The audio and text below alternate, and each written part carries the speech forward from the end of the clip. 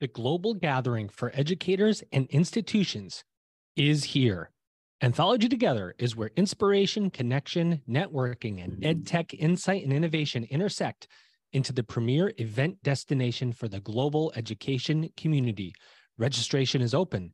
Go to anthologytogether.com. 3 higher ed authors, 100 plus college and university presidents, dozens of actionable insights for academic leaders. Commencement, the beginning of a new era in higher education, is now available on Amazon.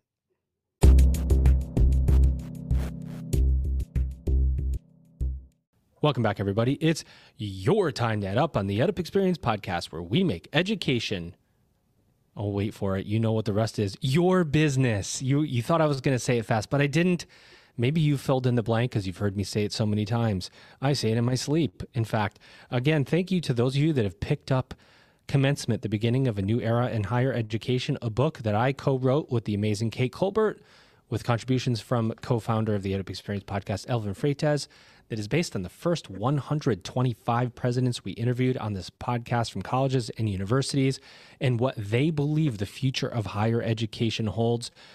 It's over 500 pages, but there's pull quotes, and it's not as we call it, it's a non-academic read. It's a fun read. And we are getting great feedback from the community that they're using it like a workbook in their sessions and strategic planning and so on. So if you want to get a copy of that, we would appreciate it. And thanks for your support, everybody. We've already interviewed 125 more presidents, so I don't know what we're going to do with all that information.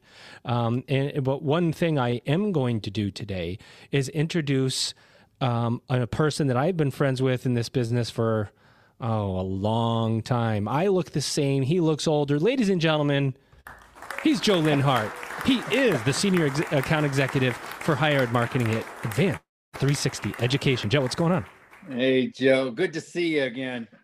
I'm saying that in jest because you look the same as you did 20 years ago, and I have significantly more gray hair and wrinkle with my face. I mean, face made for radio, truly. But you look exactly the same as I saw you the first time 20 years ago. It's this fountain of youth I've got in the backyard here in Colorado, Joe. You're missing out. I'd like to jump in one of these days if I can. Somebody that's going to keep us young with his energy and his conversation is my guest today. Here he is.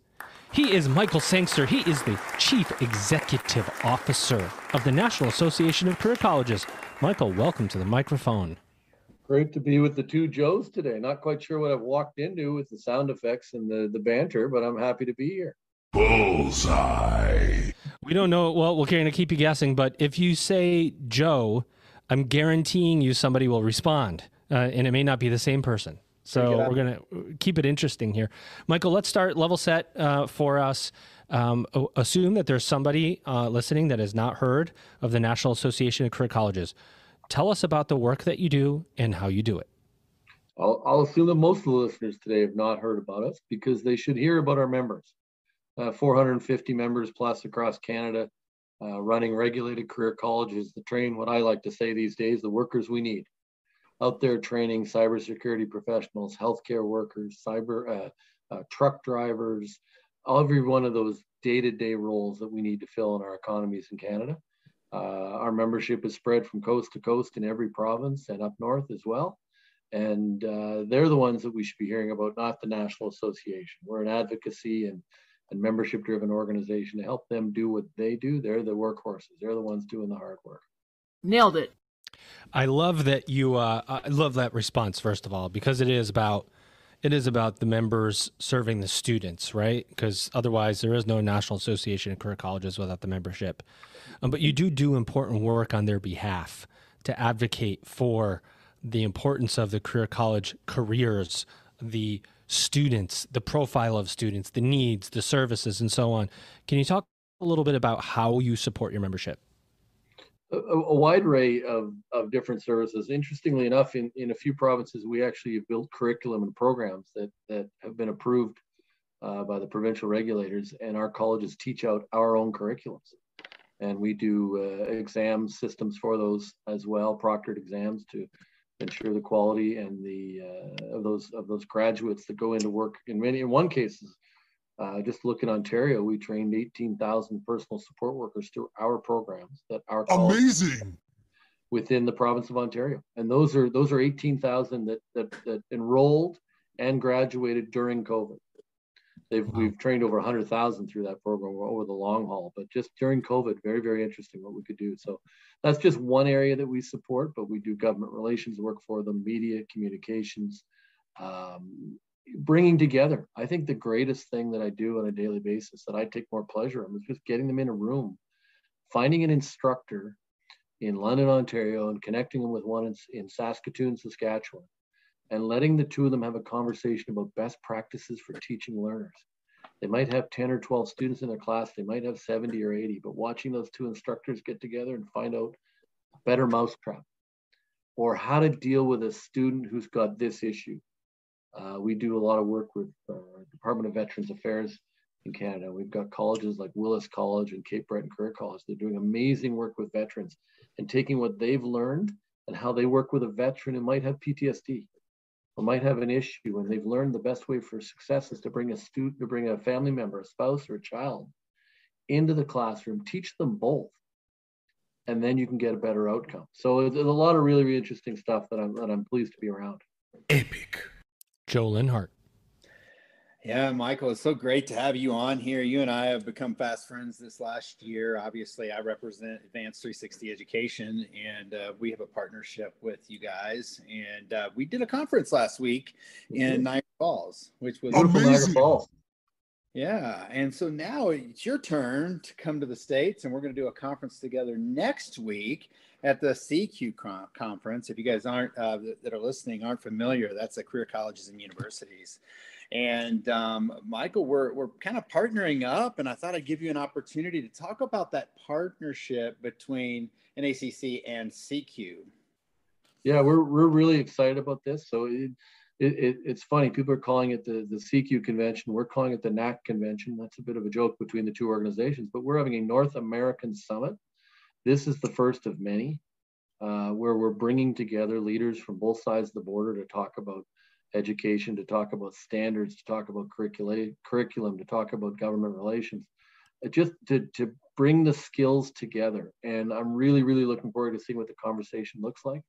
We're bringing some great Canadians to the table, like Robert Herjavec, who's going to be one of the keynote speakers. And yes, he's Canadian. I know Americans might take credit for him from Shark Tank, but he's Canadian. And we're looking forward to that. Really? And then we're going to come together. Yeah, no, he's Canadian. And then we're coming together again in Montreal in the fall for an executive leadership summit that's going to bring together leaders from both sides of the border again to talk about important issues in higher education. So this partnership, I think, is going to pay off in the long run for both countries and both organizations. Yeah, I totally agree. And I think you know that, well, Joe and I both, cut our teeth and grew up in career education. And so we both have a strong heart for career ed and the trades and the rest.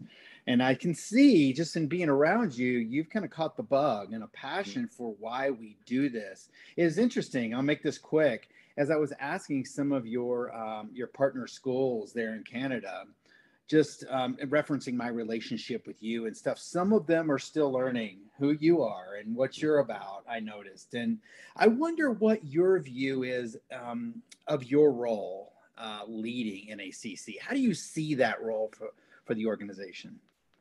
Well, there's obviously a day-to-day administration role that you can never rule out, that there's an important part of that of just making sure the organization gets better, grows, and has long-term continuity. But to me, the most important role I probably play is cheerleader. And it's bringing together people, bringing together conversations, making sure people are at the table, making sure governments put us at the table so we're part of the conversation, because we're part of the workforce development solution for what's going on in Canada right now. And that's why I'm proud of what we're doing with CQ, because we're talking about North America as a whole in our conversation, which is important. I could see a day where we get to a standard around a certain kind of healthcare worker where a NAC graduate could go work in Houston, Texas, and have that certificate or diploma certified in another state. That'd be a wonderful place we could be at. So workers could move freely. But the biggest role for me is cheerleader. It's getting that excitement around what the colleges do and what our instructors do, what our administrators do, because they are truly One of my board members told me a story one time, and I loved it. He talked about building family trees. And what career colleges do is add branches. It gives a family an ability to create a career instead of having a job. And that gives them maybe that courage to go buy a house. And then from that, maybe that college, that gets the son or the daughter into college. And then maybe one of them goes to university and becomes a doctor. But because one family member took a step and a new branch started on the tree. So that's the part of the exciting part that I really, really enjoy. I should point out, Joe, before I forget, I was really glad you were in Niagara Falls because you did get to see the falls from the good side. The Canadian side is a much prettier view. We get the good view of the water. Yeah, that's awesome. Hey man, let me ask you really quick before we throw it back to Joe. I think about the trades and the demand in this country today. When you think about auto mechanics and nurses and welders, and we have a real shortage in a lot of these areas. And Yikes. Because I've spent all of my life in the States, I wonder if you could talk about the demand in Canada for the same careers. Oh, it's funny how when we get in conversations with our American partners, how similar it is, just numbers might be different. You know, and you have to imagine we're a population 36, 38 million people across the whole country. And I get numbers of 50 to 60 to 80,000 truck drivers is what we need today. And some of our colleges teach that. Heavy equipment operators. The demand is huge. So the interesting difference between the Canadian and the US conversation is we talk about immigration more, I think. Because we spent a lot of time on immigration into our higher education system with an ability to move to permanent residency and citizenship or a work permit to stay in the country. That's part of the solution. What we need to do post-COVID is keep looking at immigration solutions that involve education. Recertification as well is another conversation that we're in a lot. So we've got almost the mirrored job requirements that our American friends see, that your listeners are probably seeing. Yeah, Michael, and I know Joe agrees with this stuff that I say, but long before a traditional university had an adult student graduate, there were career colleges that had a parent graduate and the kids are in the audience cheering them on. I saw it for years. Joe, I know you saw it for years. And now it's picking up steam, and that's more of the norm. But back in the day, as it were, that would happen at career colleges, right? That's where you would see the parents go back to school and their kids would be in the audience saying mom and dad or grandma, congratulations. And that's what I think why we worked in the sector as we did. And then you fast forward now, and one of the most important things that universities in general are looking at is skills training and how to connect with employers to find out what those employers need so you can update your curriculum to be relevant so that student A comes to your university and B gets a job when they get out and has some kind of ROI. And it's funny because I've said it to colleagues all across higher ed now, and I go, you know what? That's what career colleges have done for years. Oh, you want to find out what employers need? You have to run advisory boards. That's what career colleges have done for years. So there's a model there of skills training, employer feedback, employer loops. And I don't think that career college sector gets enough credit for really making that into what it is. It is a direct feedback loop. Yeah, no, I'm really glad to hear you say that, because the thing I've learned, so I come from into this sector only 2 years now, coming July 1st, no background, and went through a recruitment process where they talked to me, and the more I learned, the more I looked at it, I went, man, I had no clue. Was it a process or a process? Sector. Process or process? Either one. Okay, just want to check. We're good. We're good with either one. Whatever, it's all about us. But I knew nothing about this sector and what they did. And I'd see these colleges. You drive by this Herzing College. I wonder what they, okay, no idea. And then I dove in and started learning about what the work they do and that closeness to the employers. I now watch employers call me to connect to a college because they want to build a program. And they know the career college, the regulated career college by the province, that they're located in is going to work to build the curriculum with them, and that employer might put an instructor in there to help. But I need 12 of these, and I need 42 of these in the next 2 years, and I'm going to need more. I had an email today that went out to one of my colleges that they were connecting, looking for project managers. And this is the very specific kind of project manager they're looking for a big mine that's being built.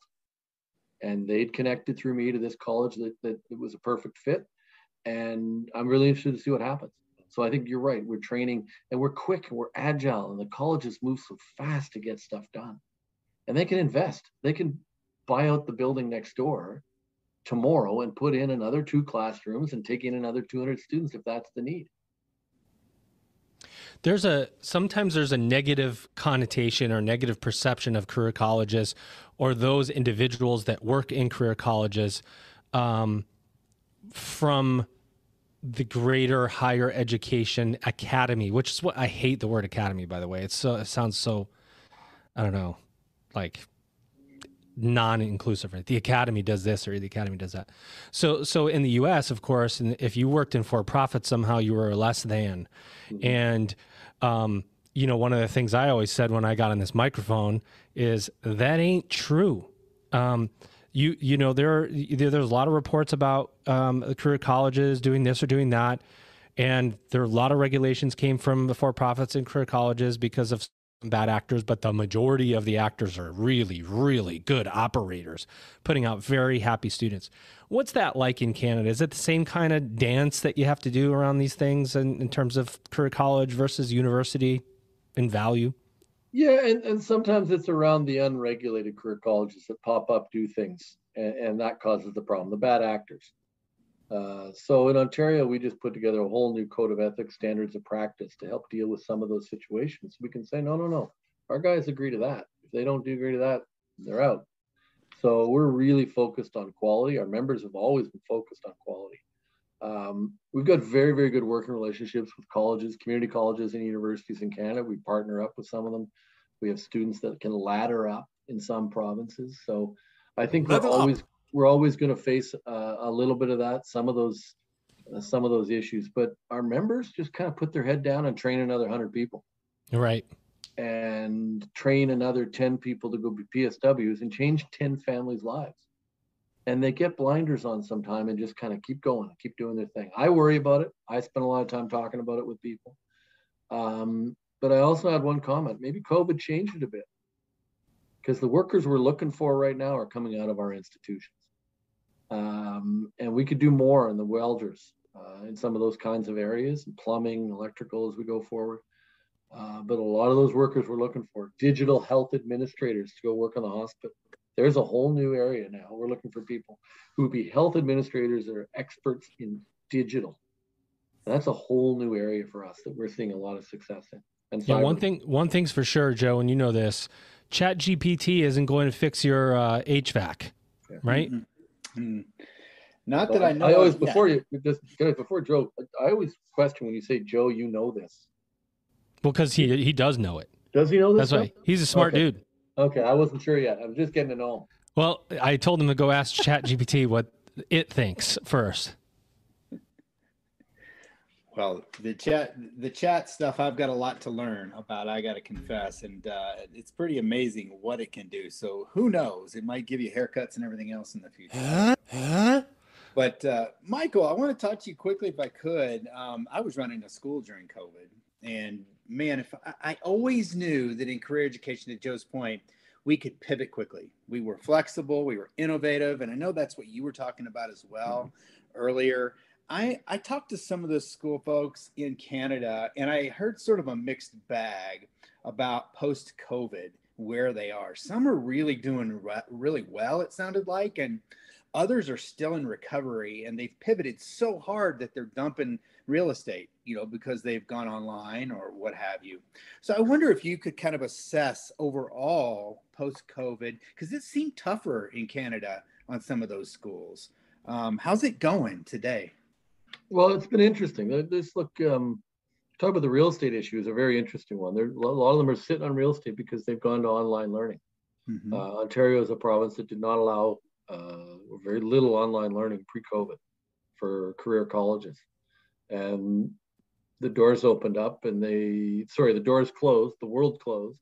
The government of Ontario sent a message, go, and 2 weeks later, the vast majority of our colleges were teaching online, using Zoom, using Teams, figuring out LMSs, and off to the races. And when you can move fast, quickly as a small organization or a smaller organization, you can do really well. So now one of the interesting conversations I have with members a lot of is about real estate, because students want to learn on their own time from their own location. And that's the beautiful thing about the career colleges, and why some of them are doing very well is, I always say back to school day is Tuesday. It's not the Tuesday after Labor Day for us, long weekend in September. Like, it could be Friday. Back to school day might be next Wednesday. And that's why I think our colleges, a lot of them are doing quite well. They're still rallying, but getting instructors, there's all kinds of weird employment issues that we're training for that we also face too. I have colleges calling a lot going, I'm looking for a train a nurse, I'm looking for a PSW to train this college. That's one of the unique challenges. But the real estate one is one that who would have thought, but I'd be sitting here talking about hosting seminars on real estate and how to sublet and how to get rid of space that you don't need. And they're also balancing. The interesting thing is they're struggling with one thing. They love having the students in the room. They love that sense of community. They love getting together and having a barbecue and having a festival dinner, some of them call them, where they bring the food together of all the nations of the students that are there. And they're struggling missing that. And I was at a meeting in Moncton. I was talking to one of our college managers out there at Eastern College. She said, I miss the kids here. I miss the 38-year-old single mom that's just pumped to be here because she's going to change her kids' lives. Yeah. And it's interesting to watch that because they're trying to figure out how to keep a sense of community. Their premier EdTech event is right around the corner. Epic. Anthology Together is the destination for visionaries, educators, and learners ready to unleash the power of education technology. EdUp will be on site for the thought-provoking keynotes, peer-driven discussions, and unparalleled networking opportunities. We guarantee you will leave inspired and connected. You don't want to miss it. Book your tickets to Nashville for AT23. July 17th to July 20th. Register today at anthologytogether.com. You know that the world of higher education is experiencing evolutions and revolutions. You want to be part of the progress. Commencement, the beginning of a new era in higher education with insights from more than 100 college and university presidents, will show you how. Get your copy of Commencement, the beginning of a new era in higher education now on Amazon right away. We think you're going to love it. It's amazing. Well, you have to understand, for those of us, I was always in admissions most of my career, and the value of the sales process is that hands-on nature. And when you're doing a tour of a campus, you love to go into a lab where they're working on cars or whatever they're doing and say, can you see yourself in this environment? And you let them touch it, and man, they get so excited. I mean, it's kind of game over at that point because they can really see themselves in that work environment. And let me ask you earlier. You talked earlier about the grad ceremonies. Mm-hmm. Watching somebody in their mid-40s graduate who never thought they would go, and they've got their spouse, their kids, and these graduation ceremonies. If I get there, I go, they're fantastic. That's a fact. That's a fact. Oh my goodness. George W there. Joe's active. I'm waiting to see if he pulls a Canadian politician in here at some point. I didn't prepare that well, but for next time I will. Hey, Michael, really quick, let me ask you, one of the things I'm noticing that is changing a lot, and I also teach at the higher ed level, so I teach at the University of Arizona, and it's exciting because it keeps me in the game, and I learn the other side as well from a faculty perspective. One of the things we're experiencing is a mindset shift with students in the States, where two things, in my view, are happening. Number one, students are not into borrowing money for tuition, so they're anti-financial aid here. And number two, and you're seeing now big companies announcing that you don't need a college degree to work at those companies. And so now you have this idea that I don't need college. I can go figure this out on my own and be in demand. And I just wonder, do you see any of that mindset shift in Canada? Absolutely. The one I was in an interesting conversation with some administrators, government administrators, a couple of weeks ago, and they're concerned of that study at home attitude, or that Google. I'm going to go learn from Google. I'm going to go learn from Amazon. And they're really getting this one province, which I won't say where I was, but they're working towards a promotion campaign for the career college sector, because they see that 6-month program is where these students need to go, get the skills and get to work. But they're worried they won't quite get the skills on their own, doing their own thing and trying to put together a bunch of little things they go learn. So we're seeing the same kind of thing. Universities have a role, community colleges have a role, and we believe strongly that regulated career colleges have a role. Absolutely. You know what's interesting about what you just said, Joe, too, and this came up for me yesterday or day before. I was talking to somebody about this, and at what point did we, and I say students in general, decide that taking out loans for education isn't reasonable? We go buy a car or a house, or, I mean, you do layaway for a TV. I mean, at some point you were taking out loans to buy things. Did even during the commoditization of higher education, that it's a commodity, if something's a commodity, then if you want it, you do take out a loan. Somehow its competitiveness went up, and then at some point everybody decided they weren't going to take out any money to get it, and that it should be provided free. Like it's, or you know what I mean? Like, how did that happen? When did this happen? Yeah. You asking me? Anybody that knows the answer. Yeah, I don't know the answer, except I know that it's been a generational switch. It seems to be, with that millennial generation down to Z, has had that mindset shift. And politically, that's happening too, where, and I just question that. It doesn't matter what you believe, are we heading more towards now it's a birthright to have health care for free? It's a birthright to have a house for free. I don't know where this is heading, right? But it certainly seems to have started with the younger generation. Yeah, no, it's an interesting question. We saw something, a lot of governments funding healthcare worker training during COVID. And now that some of those programs are coming to an end, the students are starting to slow down. Well, I don't know. So we're seeing some of the same kinds of things. We just announced last week a new partnership with a group called Windmill Microlending. And they're very interesting, not-for-profit here in Canada, but they work with landed immigrants and set them up with $15,000 guaranteed loans, which is really more of a line of credit because they can go back and get more against that forever. But it's for funding of housing and daycare and those other expenses that are so crucial for somebody taking a second shot at a career at 35 or 40. They might not be able to afford the daycare. So we're really excited to see where that partnership goes. You got to be a little creative now, is the other thing I'd say. Yeah, I think we don't want to not put the spotlight on this conference too. I mean, career colleges in the US there were more, there's less. I'm sure that's probably true in Canada as well. So the fact that there's a North American Summit on career colleges says so much about the resurgence, I think, of the sector. Is that the general feeling, you think, among the membership from Canada, Michael, that we're seeing a resurgence of the career college student who's getting training, who needs these skills right now? Absolutely, especially in the regulatory environments where we get a good working relationship between the government and the career colleges. Regulation in our sector is necessary.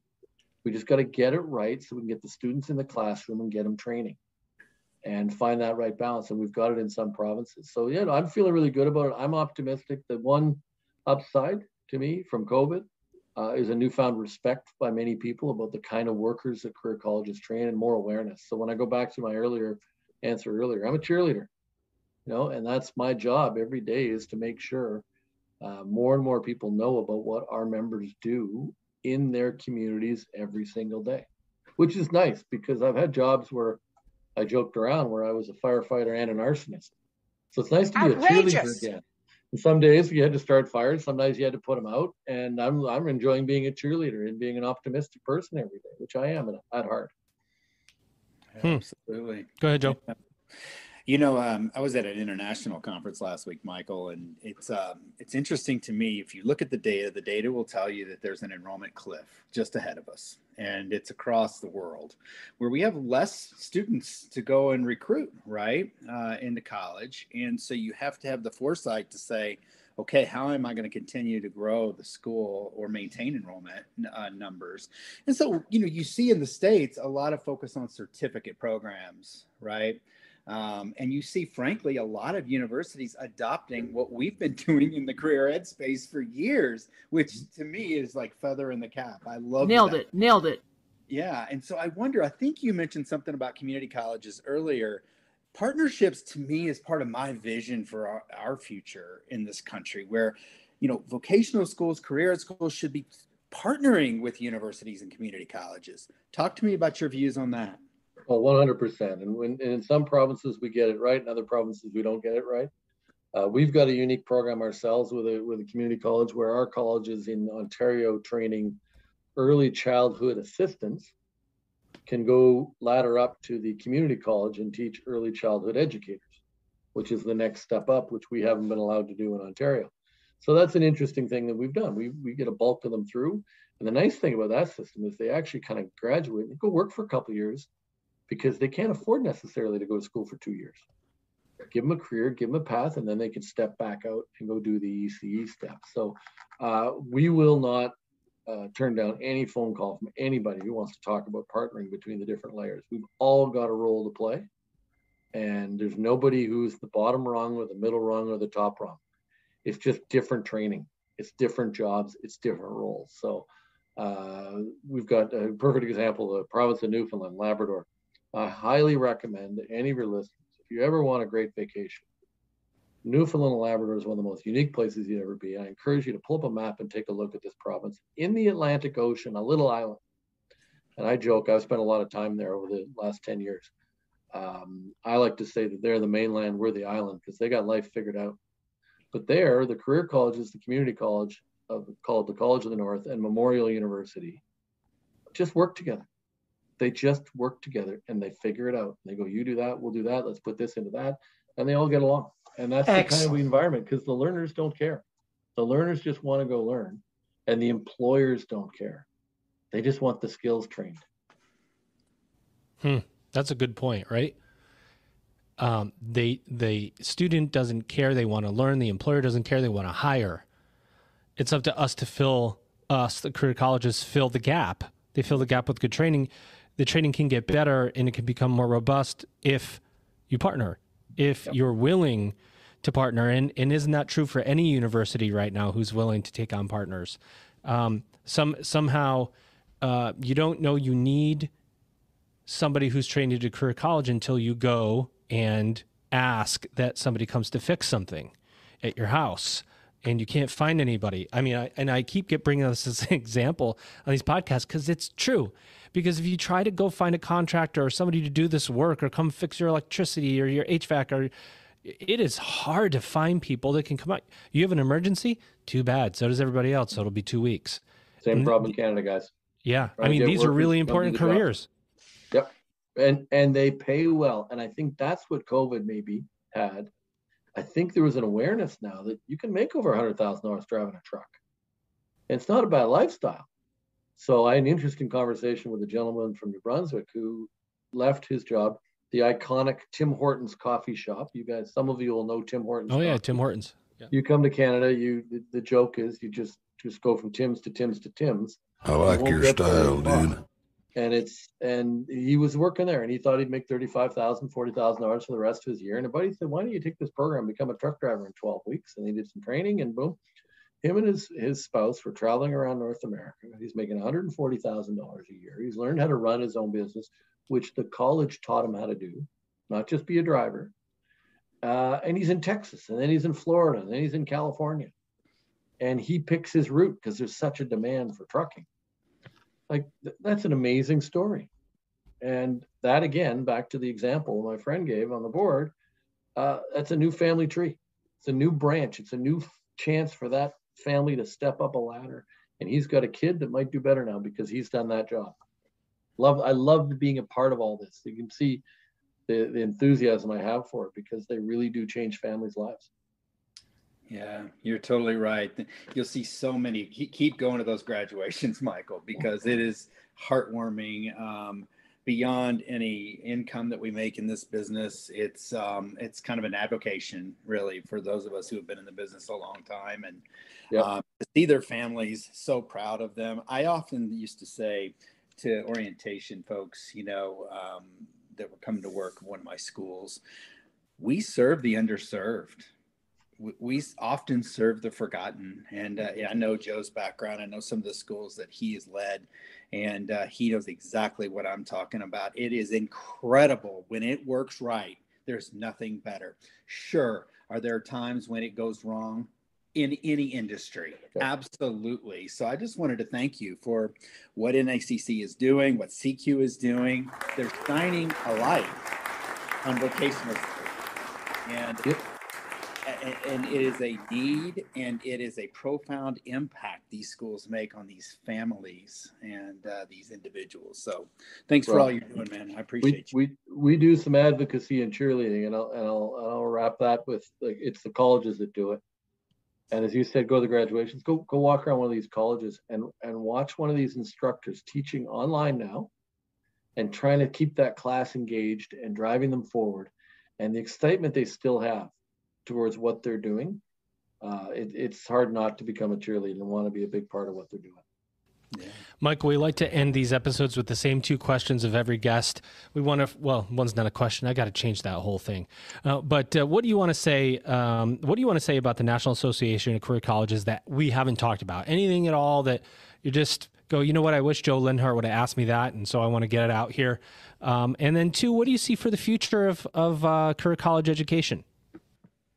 So first off, I'd say we're over 135-year-old organization. That'll be a surprise for you.